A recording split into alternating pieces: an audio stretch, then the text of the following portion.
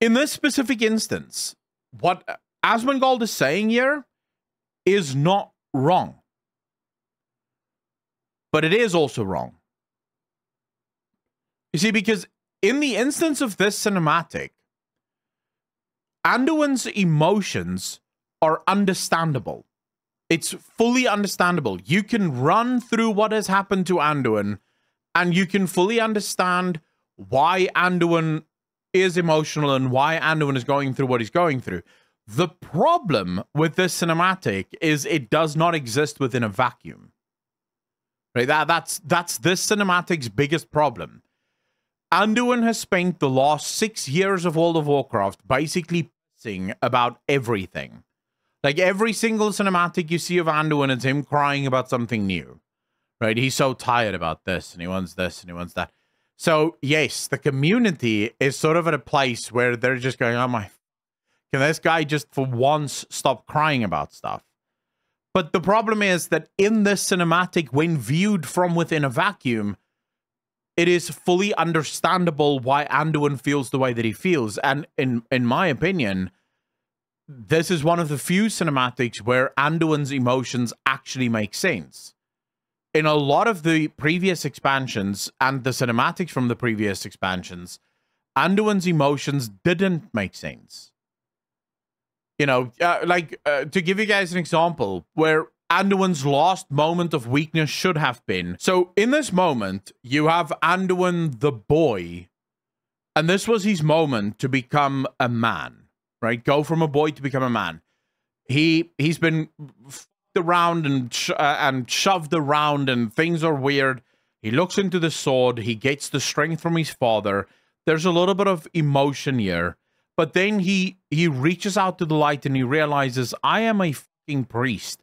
Why do I have to be sorry for it?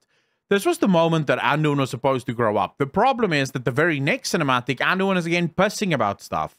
And like, oh my fuck, bro.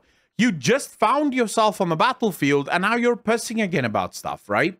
So it's just, like, literally, Anduin has zero character progression, because every single cinematic starts with Anduin crying about something new.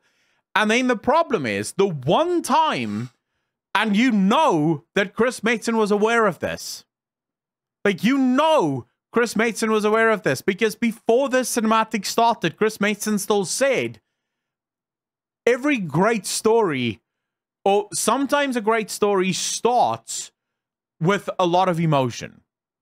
Right? So Chris Mason was well aware of the fact that they are presenting basically Anduin crying 2.0 or maybe 5.0 at this point, because it's been a few crying Anduin emotion scenes. But the reason for it is, how else do you really tell Anduin's story? It's what he's been through. It's what's been happening to him. What else can you do? From here, he needs to grow up now and he needs to become a man. But this cinematic, the only thing this cinematic suffers from, and I love this cinematic, by the way, because I decided to view this cinematic in a vacuum. I'm sort of, in my own mind, guys, I have decided that Shadowlands, BFA, and it doesn't exist. I've just decided those expansions don't exist. Fuck them. In my mind, this is the first expansion for World of Warcraft ever, and I'm so excited to play WoW for the first time ever. That's it, right? Because I feel like Anduin in this cinematic. I told you guys from the start, the truth of this cinematic, and this is what someone like Asmongold doesn't understand.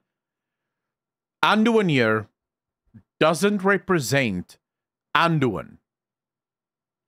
And I think this is what everyone misunderstands here.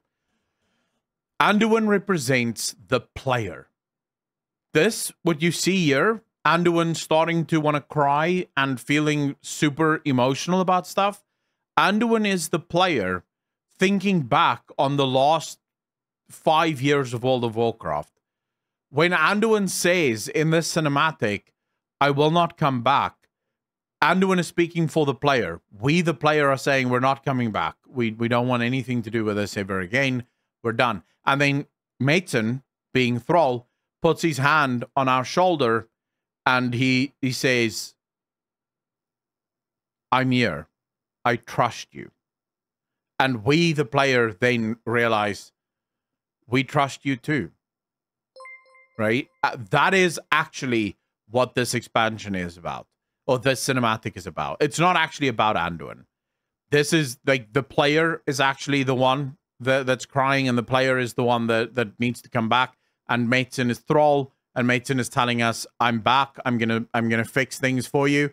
So if you start looking at the cinematic that way, you realize that it had to be this way. Anduin had to be crying here, because I felt like Anduin. You know, I wanted to cry with all of the shit. So yeah, Asmongold is correct on a very serious note. This cinematic suffers from the history of Anduin in the last 5 years. But on its own, this cinematic fundamentally makes sense. But from here, can Anduin please stop being a pussy-ass bitch? Like, for the love of fuck. Can Anduin just man the fuck up, realize he has balls in a dick, and just be a normal person? Because this is nuts. We can't keep going through this. Anduin needs to have some kind of character progression where he stops pissing himself about everything that goes wrong. I need Anduin to now actually get angry. I need Anduin to actually start, like, taking responsibility and not crying the whole fucking time. He's no longer a child. He's a man. But yeah, I do like this. I do like his tweet. Even though I think it does make sense. It just suffers from the history. But if you look at it from my point of view, what history? This is the first cinematic I've ever seen of Anduin. Like, I remember seeing Anduin cinematic when he did this, right? When he became a man. And now I see this cinematic from Anduin, and I'm like, oh yeah, good. This is really good. I fully understand what's going on here.